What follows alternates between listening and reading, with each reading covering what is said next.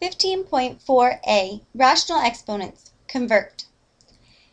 Remember, we were always dividing the exponent by the index. And if we divide the exponent by the index, we would get a to the m divided by n. This means that the index is actually the denominator.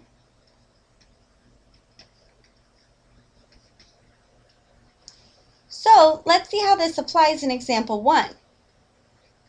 We can rewrite this as m5 divided by 7.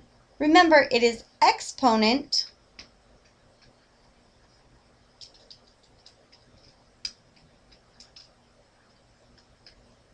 over the index.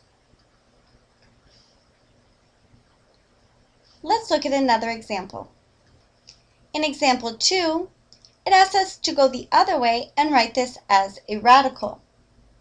To write this as a radical, remember, the denominator is the index.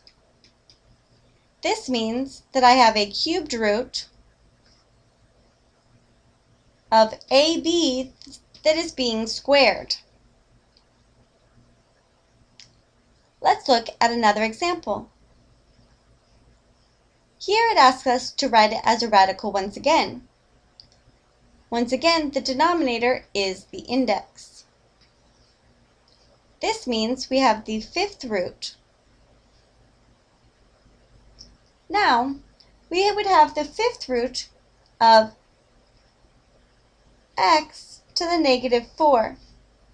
But remember, we don't have negative exponents. So actually, this would be the fifth root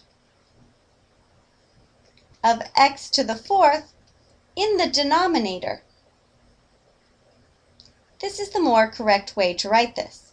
A way to remember how to quickly do this is at the beginning, if you see a negative, you simply write it 1 over x to the 4/5, and then you proceed to convert it, which gives you 1 over the fifth root of x to the 4th.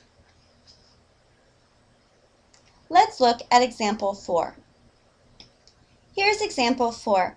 We need to write this as an exponent. So let's start by first moving this to the numerator, giving us the cubed root of 5x to the negative 2. Because remember, if you move something to the numerator, it becomes a negative exponent. Now that we have this, remember that the index actually comes over here to become our denominator, giving us 5x to the negative 2/3. This is our final answer. Remember that when we are converting between writing them as radicals and writing them as exponents, that the denominator shows us the index. Also, you will have to remember about negative exponents. If the number is in the numerator and it is negative, you move it to the denominator.